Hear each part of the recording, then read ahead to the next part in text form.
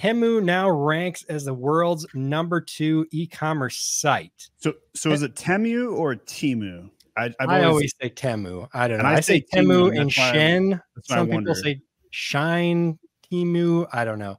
All right, let us know in the comments, guys, what you guys think. Temu or Temu? I'm going Team Temu. Temu, you think? Yeah. Team Temu. Well, I'm going with Temu. We'll see. 2-1. Like, right. kind of like an emu. You got emu, so Temu. I don't know.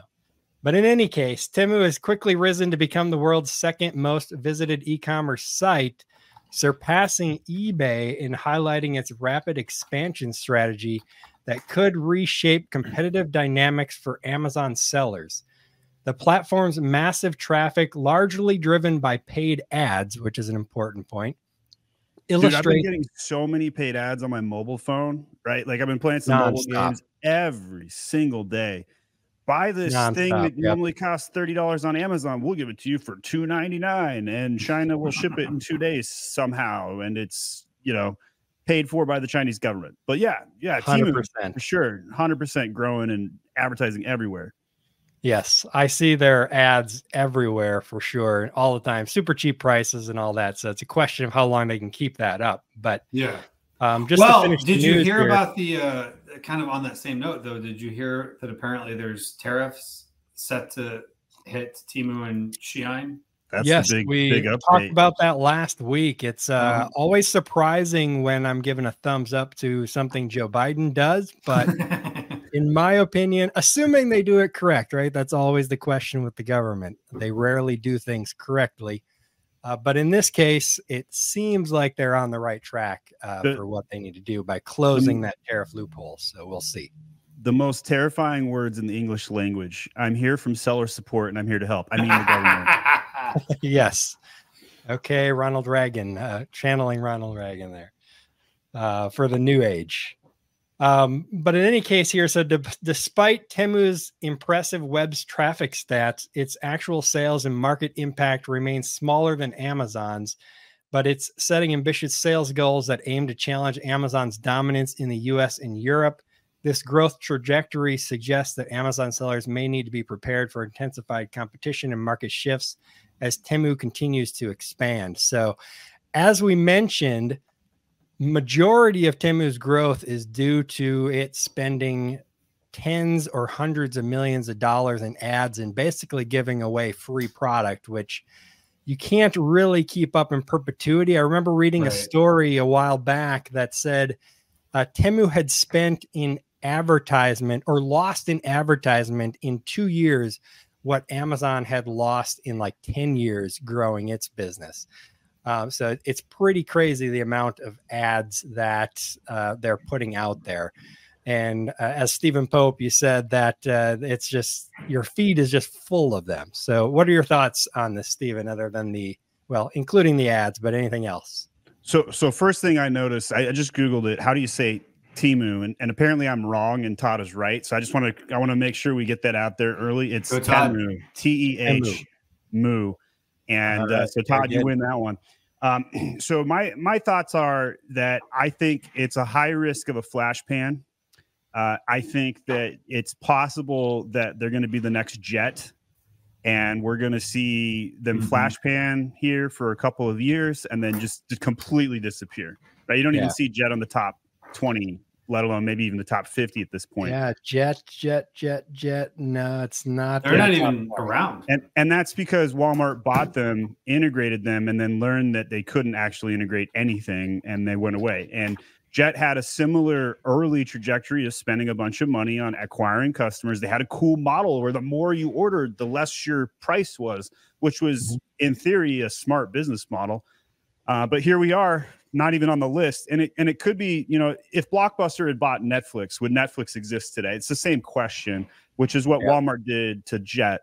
And in this case, we have a Chinese-based company with huge financial backing. And we've been in contact with the director of e-commerce. We know some of their people. They have an opportunity here, right? And they're already in slot 2. So they're definitely making some waves right now. The question of tenure is really where I wonder if I can hang my hat, so to speak, And I don't know if they're going to be in the top 10 2 to 3 years from now.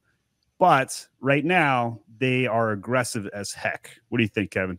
Yeah, I think it's going to be interesting because, you know, yes, that's fascinating that they shot up to number 2, but can they stay there, especially with tariffs coming in? Because their entire business model has kind of been this like arbitrage of get cheap goods from China and don't worry about the fact that you don't have to pay, you know, tariffs because of a certain loophole that only goes one way that the Chinese companies were benefiting from for small packages that they were able to kind of take advantage of. Whereas if that truly is going away, like we think it is, that totally changes the game for them. So now the economics are different.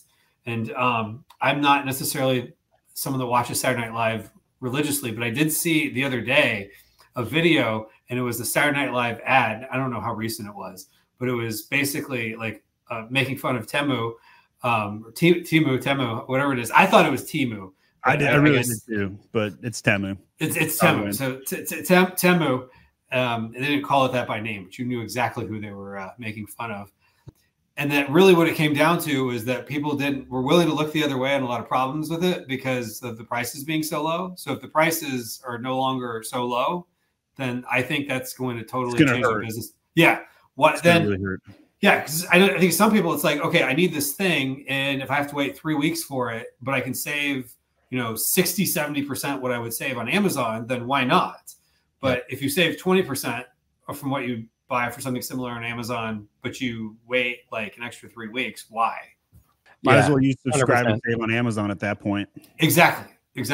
It takes away. And Amazon feels more reputable with the products that are on there. And I don't just say that. I bought something on TikTok Shop like 3 years ago, and it was a terrible experience, and it took 3 weeks. And then like it shows up and I open the package and it just like falls apart in front of me. And that was like the pure like definition of Chinesium. And so Temu is filled with Chinesium for sure. And some people are willing to take the risk. And with the hyperinflation that we have in the United States, I can't blame people for trying to save a buck. I really can't. Would I use the platform? No, I have not purchased anything on Temu so far. However, I did go to the Ecom North Toronto conference a couple weeks ago. And up in Toronto, I asked random people, I was like, hey, have you bought anything on there? And I was surprised. I ran into a lot of people who had.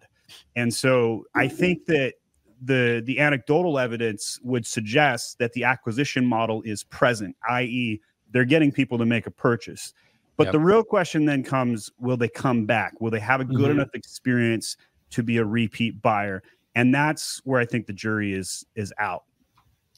Yeah, I agree. I mean, if you're gonna have to wait 3 weeks or 2 weeks or whatever to get the product, then it's gonna have to be significantly discounted to be able to make it make sense versus paying a little bit more and just getting it on Amazon the same day or next day. And so that's the question with the closing of the loopholes. And now they're going to have to pay tariffs and taxes and have inspections on more of these products. Is that going to be possible for them without losing a ton of money? And I believe from reading in the past, the return rate of customers on Temu is much lower than what it is on Amazon.